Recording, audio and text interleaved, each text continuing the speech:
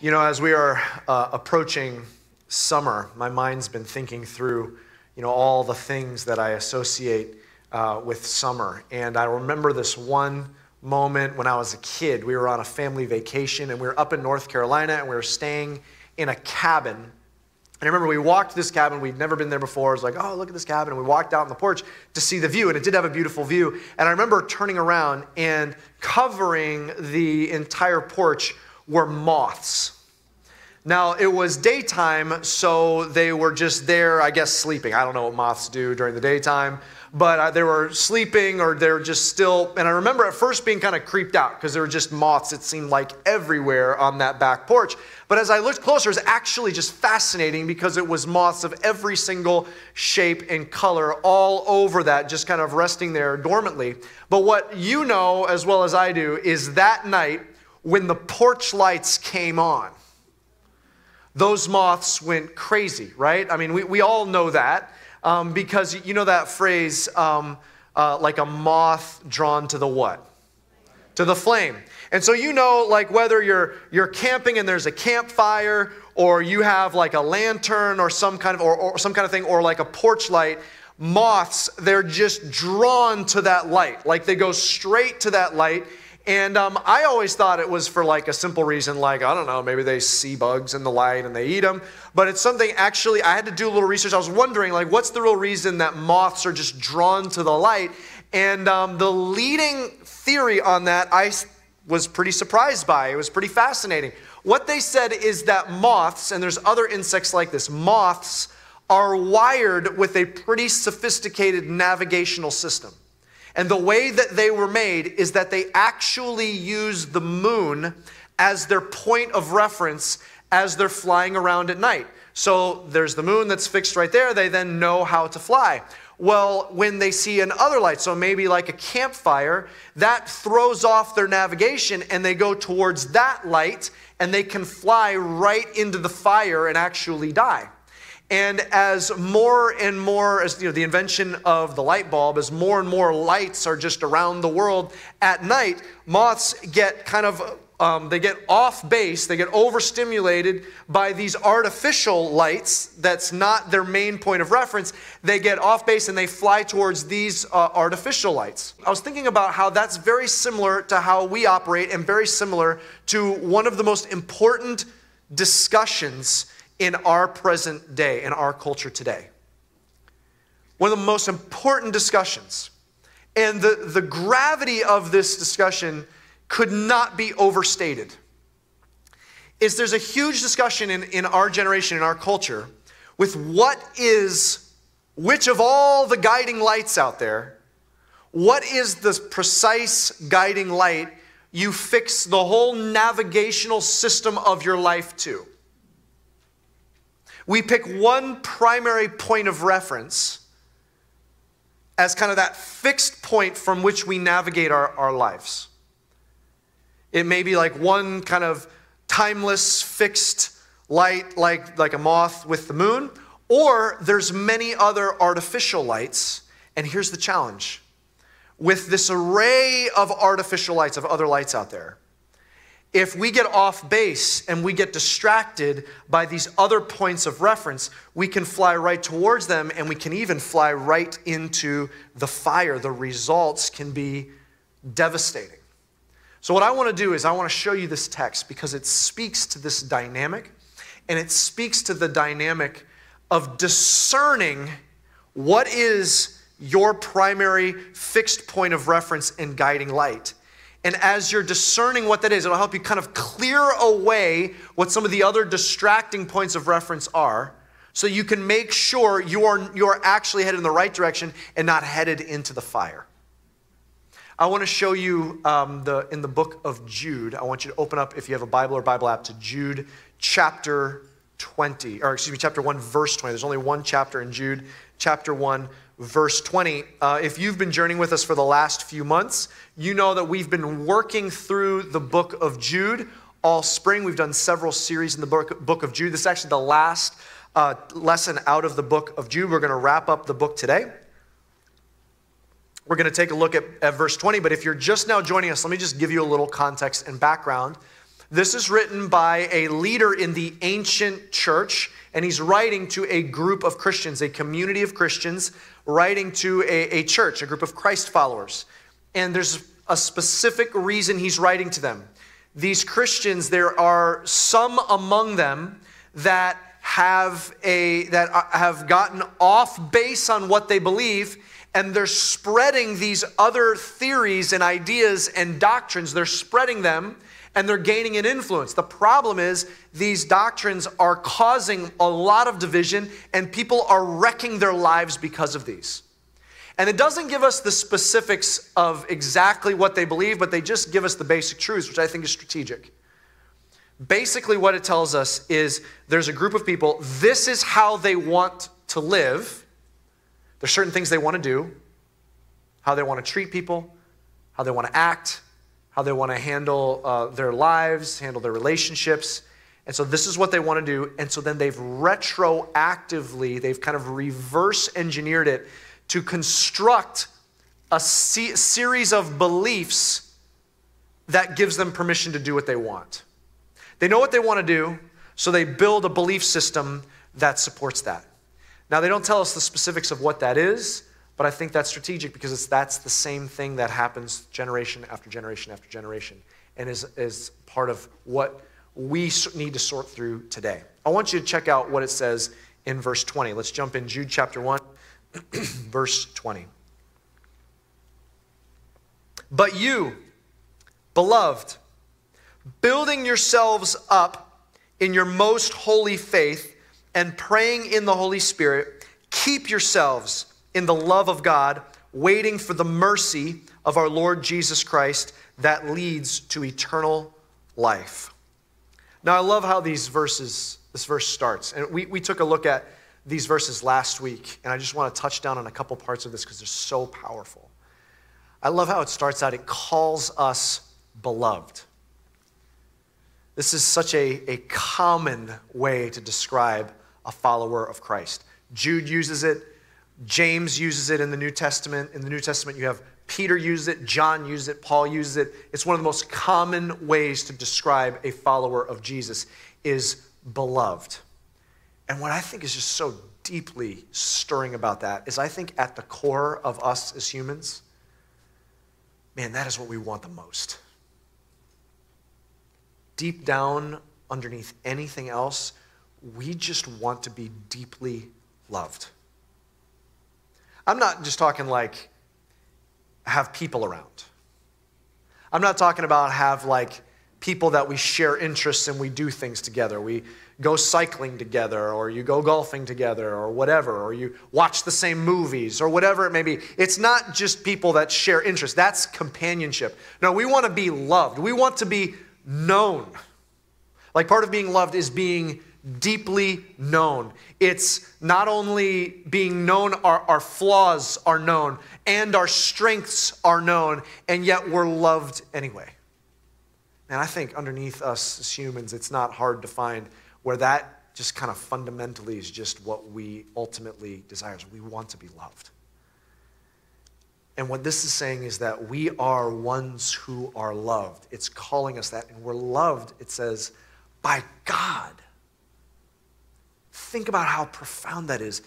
God is the one who knows you and every part of you. He knows you better than you know you. What it says in the Bible is before you speak a word, He knows it. He knows wherever you go. He knows when you're asleep and when you're awake. You know, I heard a statistic at one point that when you're sleeping, you swallow like 18 spiders throughout the course of a year or something crazy like that, okay? I've heard that. Some of you are nodding like I've heard that before, okay? I don't know, but God knows. That's what I want you to realize. He knows how many spiders you actually have eaten, okay? When you're asleep, He knows. When you're awake, He knows. He knows every part of your life. He knows everything you've thought, everything you've done. He knows every single part of your life. He knows it. He knows you better than you know you. And He loves you. He loves you. How much does he love you? He loves you in a way where he calls you, he loves you so much, he calls you ones who are loved by me. That's the name he gives for you. It's not like a status that you're kind of in that love and then you're out of that love. You kind of earn that love and then you lose that love. No, you are called that. It's a name given to you. It's declared over you. And it goes on to say how you've gotten to that place where you've been called beloved. It says, we wait for the mercy of God. We wait for his mercy to be fully revealed. Why are you called loved? Because of God's mercy. We were unlovable, but Jesus Christ came to earth, God in the flesh on planet earth, who did no sin, the only one who did no sin. And yet he was willing to suffer our rejection. We rejected him. He was humiliated and tortured and mocked and died a brutal death, crucified on a cross. And that was a sacrifice offered to God to pay for our sins. And on the third day, he rose again from the dead. Why? How could he do that? He's God. He was God. He defeated sin and death. He loves you so much. Do you see how costly it was for him to demonstrate his love for you? It cost the treasure of heaven, Jesus Christ. That's how much he loves you. He's extended to you mercy. So then this is what he says next. Let's keep going. Let's pick it up in verse 22. It says this, and have mercy on those who doubt. Save others by snatching them out of the fire. To others show mercy with fear, hating even the garment stained by the flesh. Now, there's two metaphors in there that I want you to just kind of take and put a pin in it because we're going to come back to it later. He talks about saving some from the fire, snatching them out of the fire, and he talks about garments stained by the flesh. I want you to take those two metaphors. We're going to circle back up to them in a minute. In this text, he says, okay, you've been shown mercy, and so now he says, so now let me give you a command. He says there's three groups of people among you. He says, and remember, there's these people that have these dangerous belief systems within this community of Christ followers. And he says there's three different groups. He says there's a group that's starting to waver. They're doubting. They're starting to hear what some of these people are saying and teaching, and they're like, man, I don't know. I'm struggling because there's something about it that sounds right. Now I thought I knew what I believe, and now I'm kind of like struggling. I'm having a battle inside. I'm doubting. I don't know what to do. They says there's another group that are like, actually, this is starting to sound good. And so now they're starting to walk down this path of this teaching, and they're walking in that direction. They're walking towards the fire. And then there's others. He says that these are those that are standing in there, and they're sharing these different beliefs. He says, man, be careful. Have a sense of fear as you approach them. But he says one predominant thing. He says this twice. It's a command. He says to all of those groups, show them mercy. Is that a big shocker? We're a group that have been shown great mercy by God. So then it would be only logical that we would then be a group that would be defined by mercy, right? If we're a group, we all say, we look around, we're like, man, I've received the mercy of God. Yeah, man, you should hear my story. You should hear my story. Man, none of us are perfect. We've all received this incredible mercy of God. Then that would be one of the most defining, should be one of the most defining characteristics of our community, is a community that shows mercy. We say, okay, well, I hear that, but what do you mean by mercy? I mean, let's define mercy. Well, that's a great question. And I'm so grateful because Jesus was actually asked a question just like that, and he gave one of the most memorable answers in all of the Bible. He's talking about showing love. And someone came up and said, okay, we're supposed to love our neighbor, got that. But who is my neighbor? I want to get this exactly right because I want to know who I need to love and who I don't have to love. So let me get this exactly right. Who is my neighbor? And Jesus says, well, let me tell you a story. He's never going to make it that easy. Let me tell you a story. He says, a guy was traveling along the road between Jerusalem and Jericho. And right there already, the crowd was probably like, oh boy. Because that road, there's a huge elevation difference between Jericho and Jerusalem, which means you're traveling up around these hills. It's very desolate. It's very rocky. There's a lot of twists and turns. It's an extremely dangerous road. You would never travel that road alone. I mean, if you're traveling that road alone, probably the crowd's like, well, you get what you're asking for it. I mean, you get what you deserve. I mean, if you're going there alone. So you're like, oh boy, this isn't going to be good. A guy's traveling along that road, and all of a sudden, sure enough, a group of bandits jump out. They beat him within an inch of his life, steal all of his stuff, including his clothes, leave him on the side of the road to die. And they're all like, yep, saw that coming. And then he says, but who should pass by but a priest? So maybe for us, we'd say a pastor. He's maybe on his way to Jerusalem. He's going to serve at the temple. So it's a pastor. He's driving to church. And on his way, he sees this bleeding and hurting and broken person. And what does he do?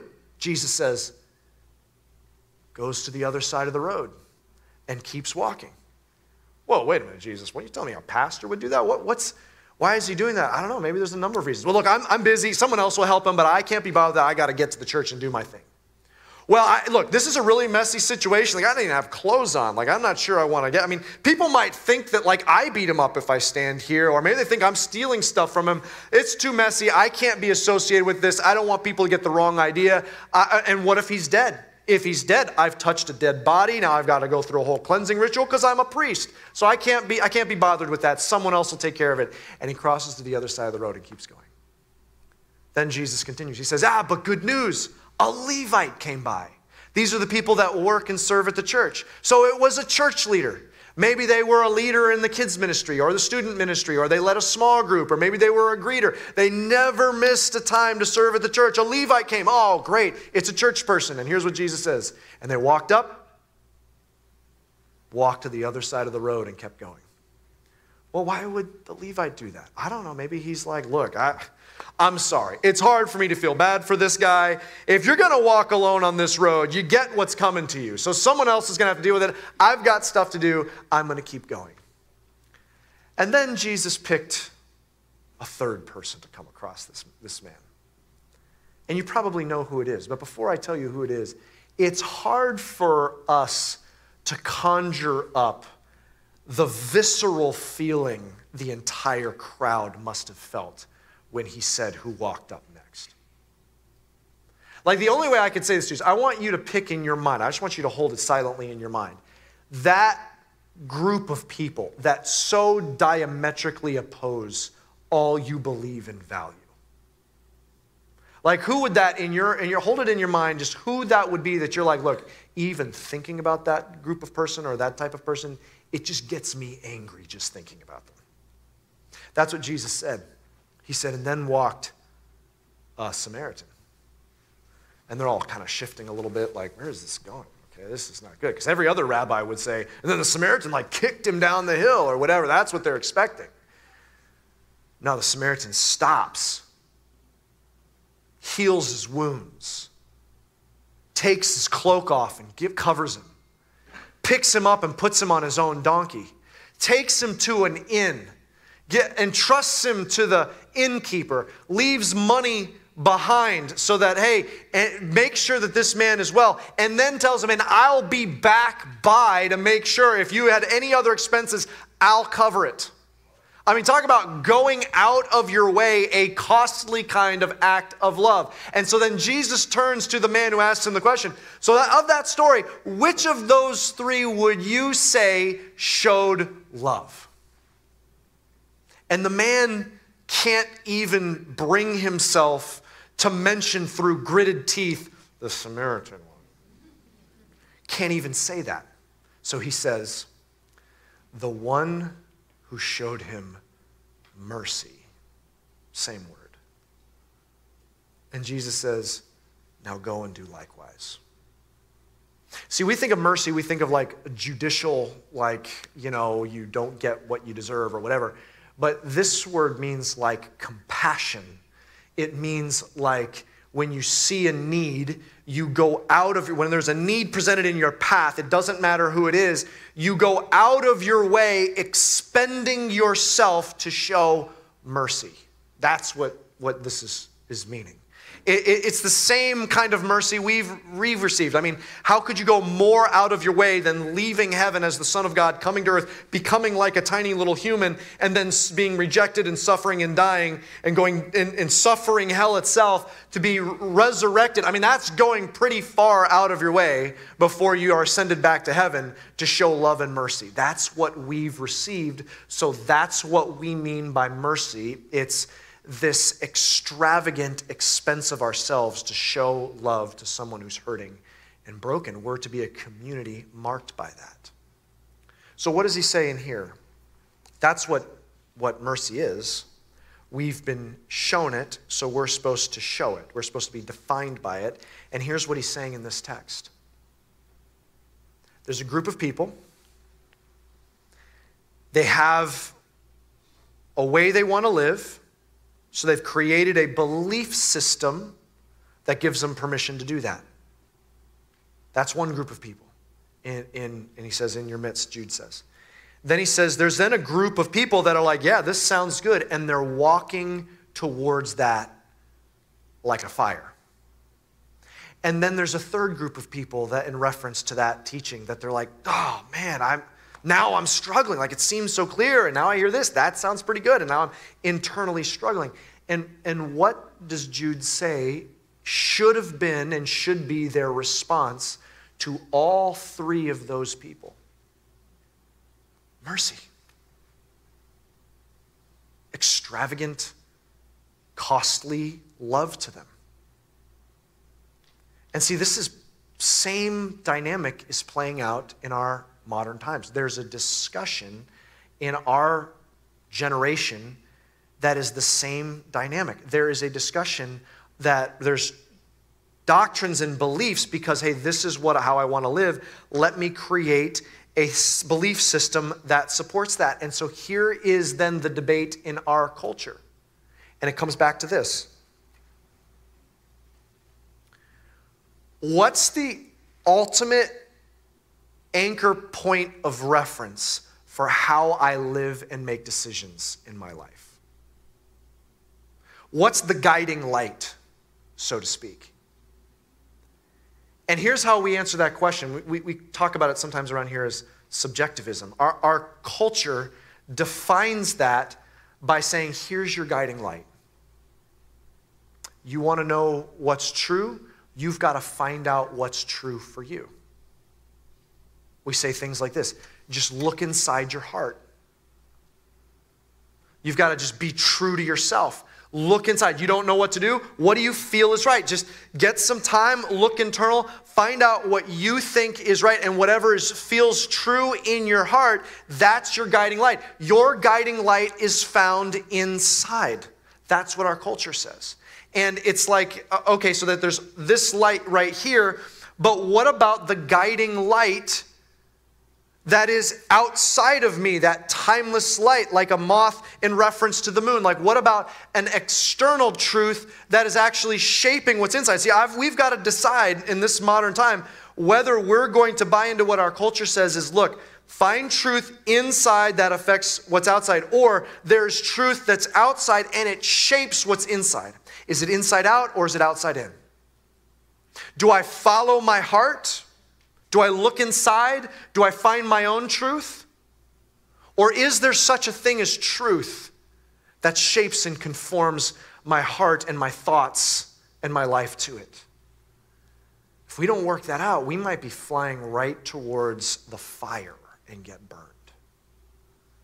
See, thinking that truth is found deep inside of me, we know that that's not true. That's not a sustainable system of belief. We know that's not true because I don't know about you, but I'm wrong a lot.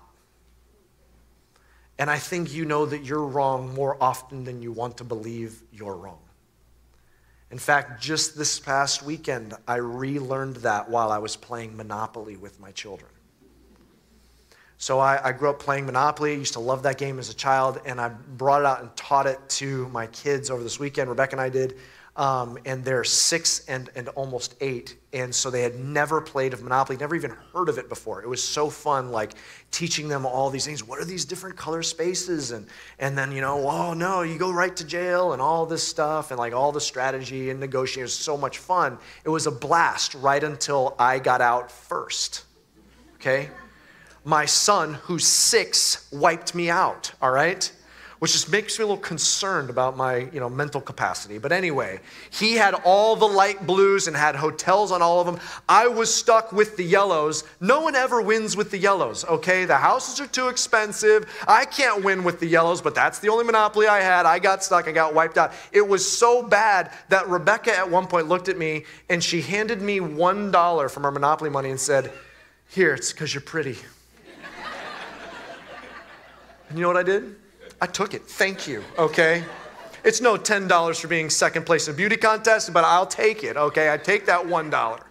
All right, so I lost. But I remember we were playing Monopoly, and I played that all growing up, and I remember, different families have their rules, but I like to at least start the game by playing by the set rules that the good people who invented the game, that they have established. And so we were having this discussion, and I was like, yeah, this is the rule. I don't think that's so. No, I'm pretty sure this is what happens if you do that. And so that's fine. I'll go and I'll look at the instructions. And I could have sworn that I knew precisely the rule. And when I looked at the instructions, I'm like, I can't believe I was wrong. In fact, I've been playing all my life. I thought this was true. It's not true. And by the way, did you learn about this and this and that? And I was surprised how wrong I was. Okay, we're wrong. There are things that we would just say, no, I know for sure I'm right. And we find out we're wrong all the time. We do that all the time. That's a silly example of why we kind of know we shouldn't trust what's inside. But can I give you a more serious one? Can you imagine if we as a culture applied the idea of subjectivism, basically trust what's inside? Can you imagine if we used that belief system and applied it to the subject of bias and prejudice? We would never do that. Why? Because we would just free everyone to say, hey, what do you feel is right? And we would just perpetuate generations of racism. Well, this is what feels right. It feels like I'm better because I'm this, and they're bad because of that. So we know as a culture, you've got to have an external truth that actually transforms and shines a light on bias and prejudice. We have to have truths like, all men and women are made in the image of God. Shine its light into the dark corners of our heart and soul and uproot where we've got bias and prejudice in our lives. What's that? That's not looking inside and saying, what do I feel like should be right about that person? No. It's saying, I need my heart transformed. Every one of us do. See, we know that that's not sustainable. But the prevailing and growing thought, it's really the prevailing religion of our culture, is that truth is not some fixed, timeless truth that God has preserved for us. No, it's an artificial truth that's inside what I feel is right. And if we start flying towards that, man, we're flying right into the fire. It shapes all kinds of things about how we live out our life. Well, I feel like this is right, so I'm going to do it. Even if it hurts me. What if there's something I feel like is right and it hurts everyone around me? Should I still do it? Well, it's my truth. No, we need something that challenges and checks and holds accountable and shapes what's inside. This is a prevailing, growing truth and growing doctrine, and so it shapes how people parent their children. And now parents are instructed, hey, step back, let that child look inside and figure out what's true for them. And yet we inherently know that's dangerous. What if that child feels like it's right to go play in traffic? What would you do? Snatch him out of the street. What if your child's like, here's what I feel like's right. I feel like I know that burner is bright red, but I feel like I want to touch it. We know that that's not true. And yet parents are told and taught, hey, let your child discover and figure out deep inside who they are. That's not what this text tells us. It says that we have to stand firm and protect one another. And so what is it that we then say? What is the source of truth? Is it found inside? No, what we believe is that God knows that we're broken. And so he's given us a truth. He's preserved for us his word, his words as a truth. This is how we know the main doctrine that this scripture teaches of all kinds of things into our life. But the fundamental thing is that there's a person named Jesus who was sent to die to pay for our sins so that we could be saved. It tells us who we are. We're beloved. That's what this teaches us. And it's teaching us to find freedom and how to love one another. And so what we believe is, no, his timeless truth, we bring it into our hearts and we shape our hearts and our minds to become like he is. Let me bring this in something even more specifically. This is how important this particular debate about what is your guiding light. There is no area in our culture, there's no discussion in our culture that this debate between inside truth or a timeless truth is more in the center of the discussion than when it comes to our culture's discussion about LGBTQ issues. And probably as I say this, for those of you watching online or those of you here, there's probably people here that are on all different sides and opinions of those discussions. And it may be very confusing and disorienting because from your vantage point, whichever side you're on, you may look and be like, look, it's so obvious. I don't understand why that person believes that. I can't believe that person believes that. Like, it's so obvious. And what may be so confounding about that discussion is it's missed what is at the source of that discussion, and it comes back to where's your guiding light. If someone believes the guiding light is inside, then that's going to shape what they believe on that discussion. If someone believes that the guiding light is outside, timeless, and it shapes what's inside, they're going to come to a completely different conclusion. And so here's what this does. This text guides us how to operate. And here's what it says. First of all, it says, show mercy to each other. Show mercy. Show mercy to those whose views are diametrically opposed to yours. Show mercy. And what does mercy mean? Costly, out of your way love to care for them. We show mercy to one another. If you're a Christ follower, you have received so much mercy, so let that be the defining factor of your life, the defining characteristic of your life, because you probably have people in your life that have a diametrically opposed view to you. You may work with people, have people in your family. It might be a parent or an aunt or an uncle or a sibling or one of your children. You say, well, how am I supposed to operate? This tells you. Mercy. As you've been shown mercy, show mercy. How did God show his love to you? While we were still enemies of God, running away from him, his love kept running after us, pursuing relationship. Isn't that right? So show mercy. Never stop representing the Heavenly Father to all of those around you. That's how we operate. We show love and mercy. Now, let me speak more directly. Maybe you're here or you're watching online and you would say that, yeah, I would actually identify with the LGBTQ community. Maybe you would identify with that community. And if that's where you're at, let me just share a few thoughts with you. The first one is this. If there's one thing that you need to know that the Bible says, it's that you are loved by God more than you could possibly fathom. That he's after you. That he loves you, he sees you, he knows you, and he loves you. And how great is his love that he sent Jesus to earth to die for you on a cross, and he paid for all of your sins like he paid for my sins, and he's after you. And salvation is offered to you through Jesus Christ. You are loved by God. He sees you as his child. And here's the second thing I want you to know. That you are loved by this church. You say, well, look, I don't know how you could say that. I mean, the only thing I've ever heard from church is that apparently I'm going to hell.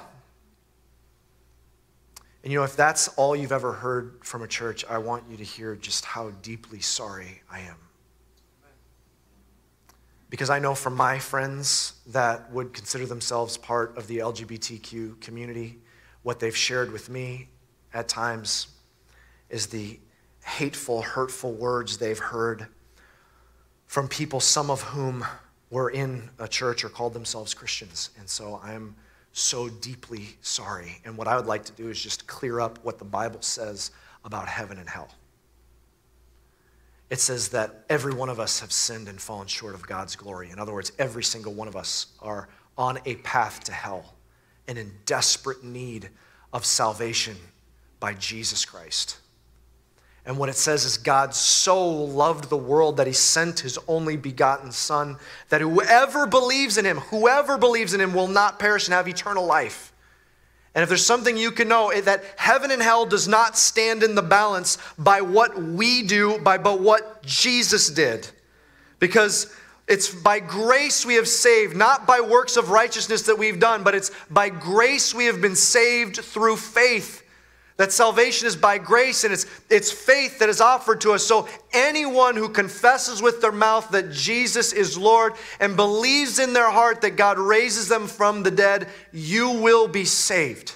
Salvation is by Jesus. Salvation is in no one else. There is no other name under heaven by which you can be saved but by the name of Jesus Christ. That's what salvation is based on.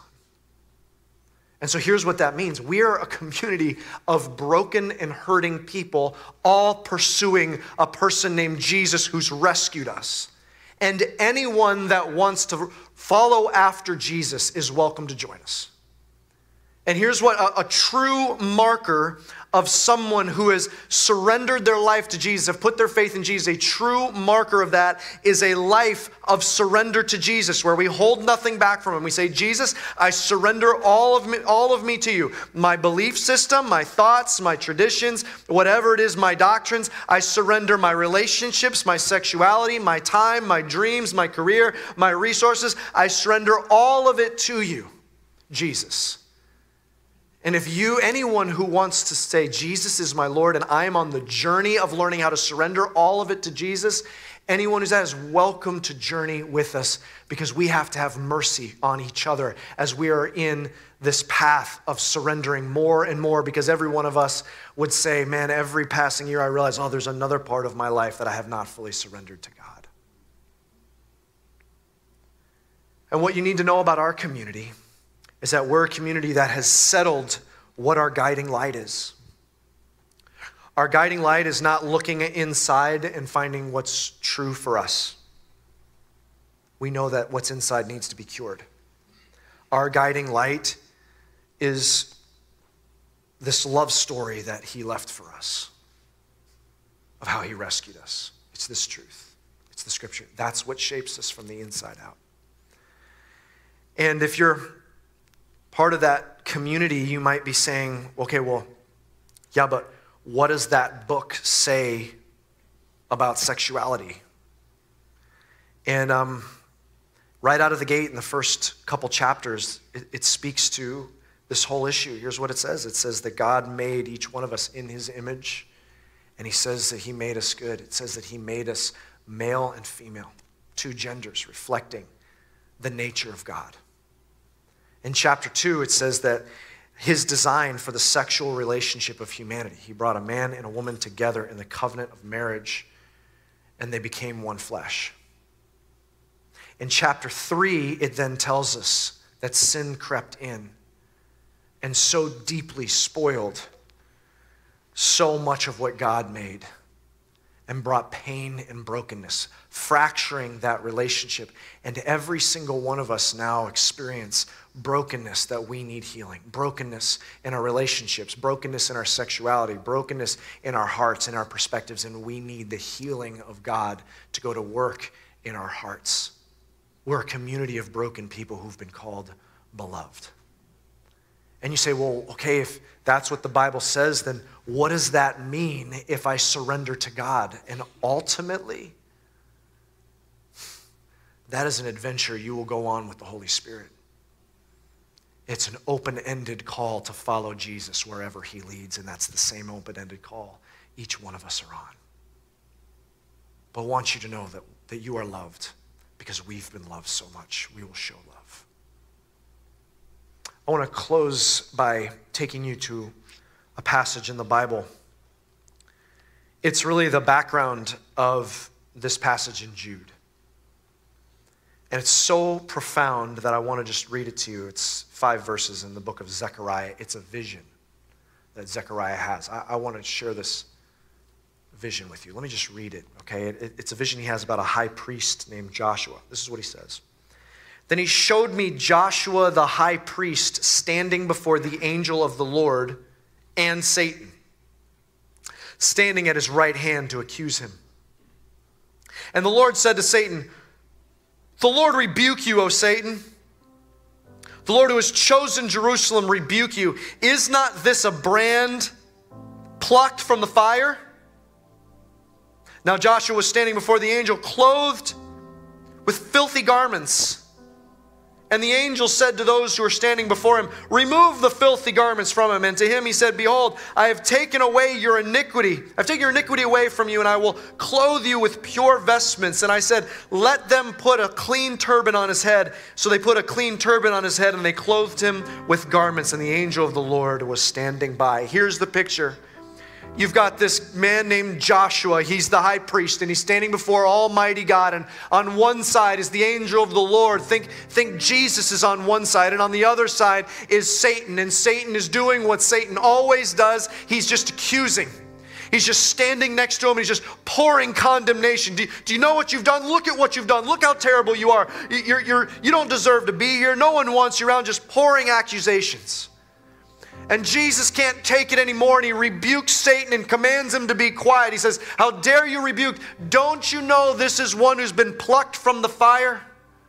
You see the language in Jude there? Plucked from the fire, that's who this one has been, snatched away from the fire. And then it says, and Joshua looks down to look at his robes, and it says he's wearing filthy garments. Same language in Jude. He's wearing filthy garments. The words in Hebrew are even more explicit out of Zechariah. It's like clothing soiled with human excrement. He looks down and he sees how polluted and soiled his garments are. And so that actually gives credit to the accusations that he's being leveled against him, but not when he's been snatched out of the fire and his iniquity's been washed away. What is the new word? His old clothes are being removed. His old sins, they no longer define him. That is not who he is. He's being clothed in pure, blameless clothes. And that leads to how the book of Jude ends. Can I read this over you, church? Because this is your story. No matter who you are, no matter what your walk of life is, no matter what's in your background, this is who you are because of the person of Jesus. Here's what it says. "Now to him who is able to keep you from stumbling and to present you blameless before the presence of his glory with great joy, to our only God, our Savior, through Jesus Christ our Lord, be glory, majesty, dominion, and authority before all time and now and forever. Amen." Does that make you want to celebrate, church? That is who you've been made to be. Your identity is not one that you look down and you say, "Look at my polluted clothes. Look what I've done in my past." Those have been removed. All of your sins have been washed away, and he's clothed you with pure garments. He presents you blameless before God the Father. That's the power of our Savior, Jesus Christ. What is your identity? Are you this? Are you that? Do you identify with this group, with that group? No. You're beloved. That's who you are. You're loved by God Almighty. Let's keep each other in that love and stand firm in that love. Maybe today you say, look, I want to put my faith in Jesus. I want to be washed clean. I want to know that I have his mercy. And if that's you, I want to lead you in this prayer. Would you all just take a moment and bow your head and close your eyes?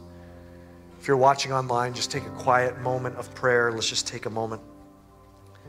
And maybe you're saying, look, if what you're saying is true, I'm loved by God, what do I have to do to put my faith in Jesus? What do I have to clean up in my life? No, you just come to Jesus just as you are. And you trust that he's not going to leave you just as you are. But you just come right now just as you are. That's what we all did, and he's still at work in us. That's how much he loves you. And if you're ready to take that step, then just in the silence and the privacy of your own heart, I want you to make these words your words to God. Say, God, thank you for loving me. Thank you for giving Jesus Christ to pay for my sin. Thank you, Jesus, for rising again from the dead and loving me that much. I believe you saved me for eternity, and I'm going to follow after you. I'm going to surrender all I've got to you. In Jesus' name, amen. Hey, if that was your prayer just then, what I want to invite you to do is, if you're watching online, I want you to click that link that says cityrev.org/faith. If you're here, I want you to grab that connection card. At the bottom, there's a place you can check that you put your faith in Jesus. If you check that box on this card, take it to guest services on the parking lot. They want to give you a Bible. We want you to walk out of here with a Bible. If you're watching online and you fill out that form at cityrev.org/faith, we'll mail you a Bible so you can begin this journey. Church, we're going to close with a song that's just a declaration of surrender, that he would break down anything in our lives that need to be broken down so we can live a life of surrender. Would you stand with me as we close with this song?